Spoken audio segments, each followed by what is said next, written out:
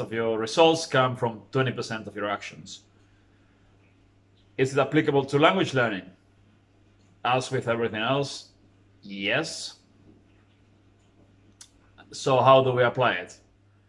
So you learn the 20% of words that are the most important, and with that you understand 80% of the language, right? Wrong. Let's be honest, we've all tried it. Study a list of the 100, 500, maybe even 1,000 most common words in a language, and you'll understand 80% or 90% or whatever percentage it is of the language. It doesn't work like that in real life. Words don't exist in a vacuum. We need context to understand them. You know, the little secret about the most common words in a language is that they're most common because they're common. So that means if you are exposed to the language, they're common, so they will keep showing up, so you will learn them. So the best way to learn them is more exposure to the language. So again, once again, we go back to reading and listening. I know I sound like a broken record, but that's the way to learn. So how do we apply the 80-20 rule in language learning then? Well, mostly by using content that's interesting and or relevant to you.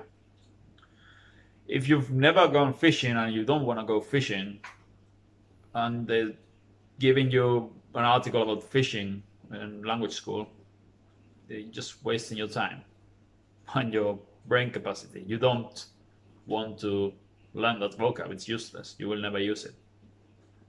I like cooking, but I remember when I was learning long lists of kitchen utensils and food and that kind of stuff in the VHS, in the Volkshochschule, in Russian class in Berlin.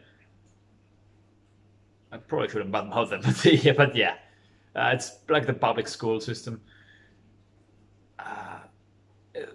It was completely useless. Not because I don't like cooking. I like cooking, but what's the point of me learning long lists of, you know, watermelon and pineapple and different desserts and spoons and forks and all that?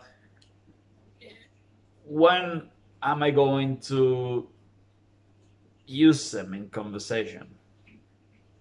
Probably unless I live with the Russians or I go to a Russian restaurant. But then again, in a Russian restaurant, the cutlery will already be there, so what's the point? I should be learning words that I will use, either because I'm reading or listening to something that's interesting for me and I want to know that, or it's stuff that I will use at work or with friends or traveling, but things that are relevant to me. So as a conclusion, yes, the 80-20 rule works. Yes, if you want to learn the 500 most common words in Spanish or Russian or German, go ahead, study them by heart, one by one. Personally, I recommend breathing instead of that, and you're much more likely to remember all those words after a while. That's all. Thanks for watching as always. If you liked it, give it a like, share, subscribe, and see you next time.